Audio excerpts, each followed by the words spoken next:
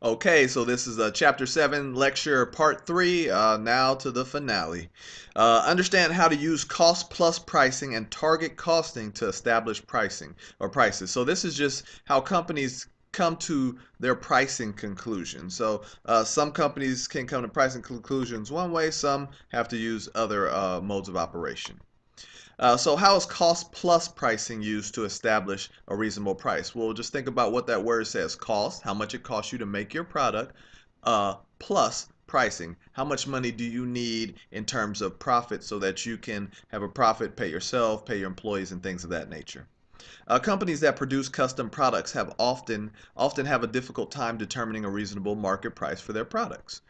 Prices for these products can be determined by using cost plus pricing.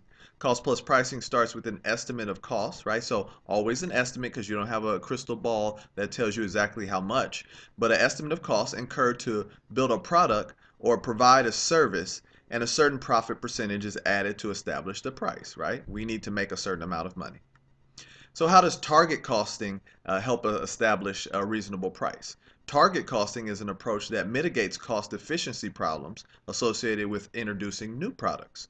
Target costing integrates the product design, desired price, desired profit, and desired cost into one process using 4 steps. So this is a 4-step process that says, hey, you know what? Let's establish some things first. Let's target that our cost is going to be this much, and let's then engineer it so that that's how much those costs will end up being. So it has a lot to do with engineering and product design.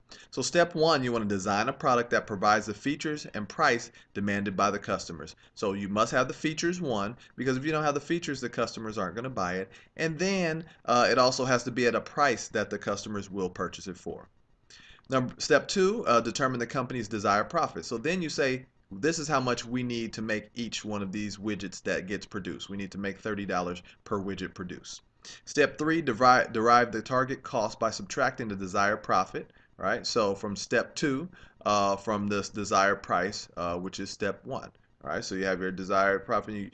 Now you say, okay, this is how much we're gonna charge for this. This is how much it's gonna cost, and this is how much we want to make. Then step four, which brings into the fold another part of the company, engineer the product to achieve the target cost from step three. If the target cost cannot be achieved, the company must go back to step one and reevaluate the features and price, right? So you go through this, and it's never one, two, three, four in real business. It's mostly like one, two, three, go to four. Now we're going back to one a few more times before we find out where we will typically end up landing. So you want to understand the theory of constraints. We all have constraints unless you're independently wealthy, and even if you are independently wealthy, there is just a certain amount of money that you can spend. But in terms of business, you have a constraint on labor, you have a constraint on overhead, and you have a constraint on various costs that you can incur. So how do production constraints impact an organization? Many companies limit resources in such areas as labor hours, machine hours, facilities, and materials. These constraints will probably affect a company's ability to produce goods or service or provide services, and we talked about this at the end of last chapter. Managers must analyze and manage constraints. 5 steps associated with the theory of constraints are used to optimize the use of constrained resources, often called bottlenecks, right? So you got this bottleneck, and you're saying, oh, hey, everything's bunching up right here. Why aren't you guys being more efficient? Well, maybe they can't. Maybe you need to change your production model so that they have more help and more assistance where those bottlenecks occur.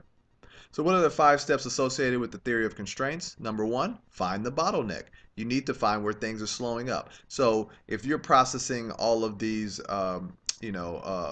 let's say they're orders, and then the orders need to be audited, and then the audits just stick there, then that means maybe you need more people to audit. Step two, optimize the use of constrained resources, often using contribution margin per constrained resource as a measure. And then step three, subordinate all non-bottleneck resources to the bottleneck, right? So charge, everybody attack, let's run towards the bottleneck, let's fix it. Maybe you are on assignment to work on the bottleneck for the next 6 months until we get things straightened out. Step four, increase the bottleneck's efficiency and capacity. And then step five is repeat steps one through four. It's a never-ending process. Things can always improve, things can always get better. You want to evaluate qualitative factors when using a differential analysis, right? Qualitative. So you have quantitative, those are numbers 1, 2, 3, 4, 5. Qualitative, that's how do you feel about our production and how do you feel about our product. So sometimes, like I said, you may have to, due to a qualitative factor, you may have to go ahead and produce a product for someone so that you can retain their business and the business that they may refer. So what qualitative factors should also be considered when performing differential analysis? Although quantitative data is important when making decisions, management must also consider qualitative factors. For example, if production is outsourced, qualitative factors include product quality provided by the supplier. If the quality is crap, then now you're looking at another problem. Financial stability of the supplier, like what if they go out of business? Then you're stuck, and what do you do from there? Employee morale for employees at the firm where production was outsourced. Oh man, they're sending all our jobs, all across the country. You have to think about those things. Analyze the impact that joint costs have on decision making, right? And this is all the way in the appendix. And I'll tell you, when you get to this part, when you're reading the book, don't spend as much time on this, but go through it and peruse it. But everything up until this point, those are the main factors of what's going to be on your quizzes and tests. So it says, what are joint products? When two or more products are produced from a single input. So if if I'm a company and we cut down the trees, and then we make desks, and then we make skateboards, right? So it's a single input but different products, right? So I take the wood, some I use to make desks, some I use to make skateboards. The cost of the single input and the related manufacturing process cost must be allocated to each of the joint products. The split off point, and the split off point is when this wood, it comes down the line, everything gets done to it, it gets treated, but then the split off point is when it goes to off to become a skateboard or off to become a desk. So the split off point is a point at which identical products emerge from the production product and that or process, and that will be a desk or a skateboard.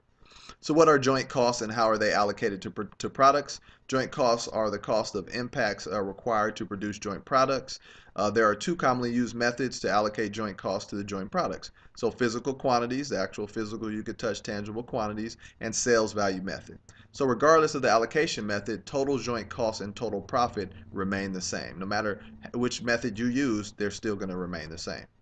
So how is the physical quantities method used to allocate joint costs to joint products? The physical quantities method allocates joint costs based on physical measures of output. So if you have 100 and I make 60 skateboards and 40 desks, then that's how it's going to be allocated. Typical measures include pounds, yards, gallons, or board feet of material, right? So if we're dealing with the wood, we're probably going to deal with either pounds or feet or something of that nature. So how is the sales value method used to allocate joint costs to joint products? The sales value method allocates joint costs to products based on the relative sales value of each product at the split off point, right? So maybe my skateboard cost, maybe it's those new flashy penny skateboards cost about $100 or 120 bucks, and my desk that costs $300. The sales value method assumes that profit as a percent of sales will remain the same across all products. So maybe let's say you sell the exact same amount of desks as you do skateboards, then your contribution margin is going to be greater if you're selling everything remains constant if you're selling the more desks than the skateboard, right? And as I always say, the numbers will dictate and tell you what you should sell more of. And that is it. So that's slide number 52. That's the end. I know you're saying finally, but of chapter 7. So we have three lectures to review. Be sure to read the chapter. The problems that they have here, they are referencing the problems in the book.